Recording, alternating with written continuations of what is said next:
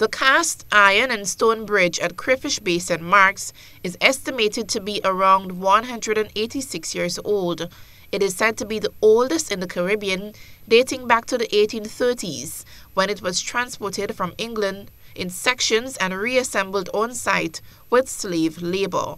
The bridge is second to Jamaica's Flat Bridge, which was constructed around the year 1724. It has been noted as an attractive tourism site. There have been calls in the past to have some work done to strengthen the foundation of the bridge, but although much clamoring was done by foundations such as the Willie Redhead, nothing has been done. Now new concerns have surfaced. Although they did not want to appear on camera, GBN News understands that residents in the area claim that persons have begun removing aluminum from the bridge's structure, an action they fear will weaken its foundation and lead to disaster. The Willie Redhead Foundation say it too is concerned about this development and would like to see some restorative action taken soonest before another national heritage gem is lost as a result of neglect. Eugenia Peters, GBN News.